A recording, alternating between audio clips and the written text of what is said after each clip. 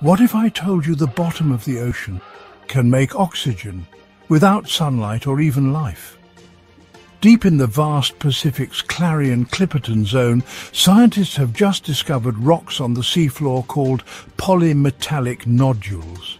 They are rich in metals like nickel and manganese, and somehow they produce oxygen in complete darkness.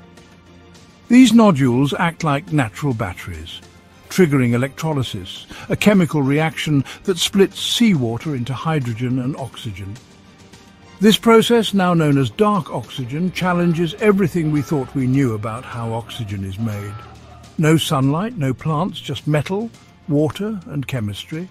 It could change how we think about life's origins and where life might exist across the universe. What do you think the deep sea is still hiding? Stick around for more facts that make you go, huh?